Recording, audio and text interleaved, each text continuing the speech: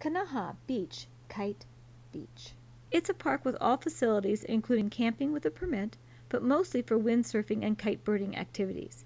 In fact, Kanaha is one of the premier windsurfing beaches in the world, second on Maui only to Ho'okipa Beach Park. Also here is a canoe halau used by the canoe club. Thankfully, we also have a roped-off little section at one spot on the beach that is safe for the keke to swim in. Lifeguards are stationed here for assistance, and there are several different spots along here to pull off and find your own spot for those wanting to watch. You may spot an activity van that can teach you the sport.